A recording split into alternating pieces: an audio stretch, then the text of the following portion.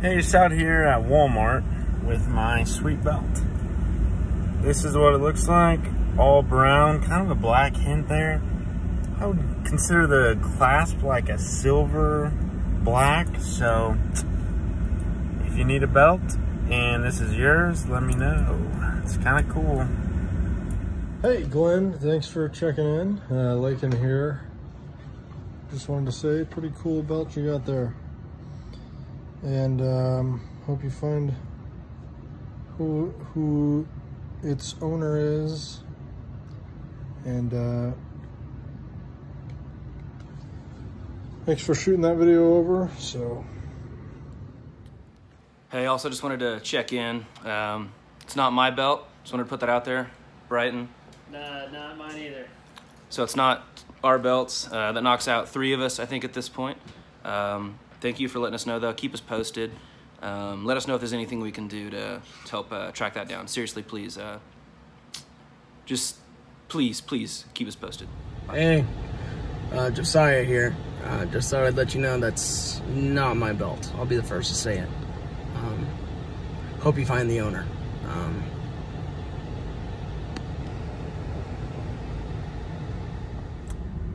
Hey guys, me Glenn again.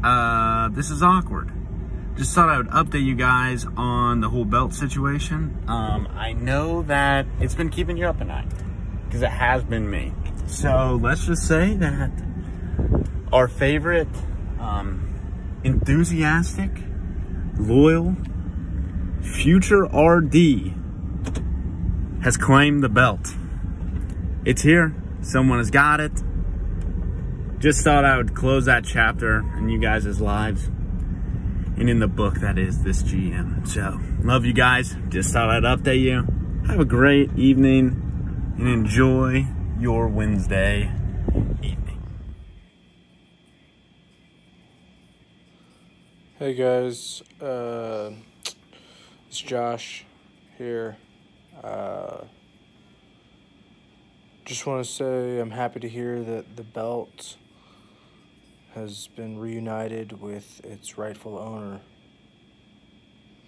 Definitely been losing sleep over that, so thank you, Glenn, for that conclusion.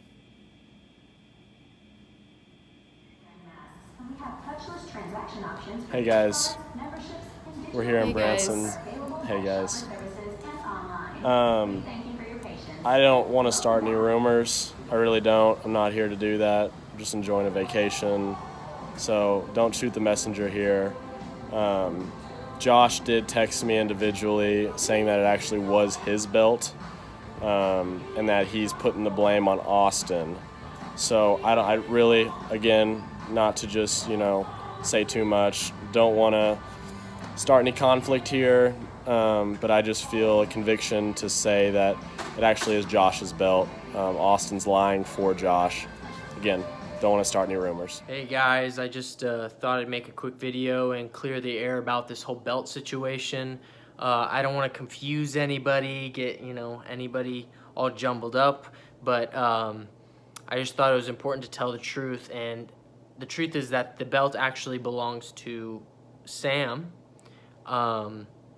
Sorry, Sam, about that. I don't mean to expose you, but Sam was just a little bit embarrassed about leaving it, and Josh was the previous owner, and he actually gave it to Sam, but since Sam left it, he told Sean to cover for Josh, which in turn covers for him. So, again, just thought I'd tell the truth to all of you. I thought really owed it to you guys. Actually, I heard a rumor that, and don't hold me to it, but I heard a rumor Misty Jaggers told me, and she told me that the belt was actually Braden's.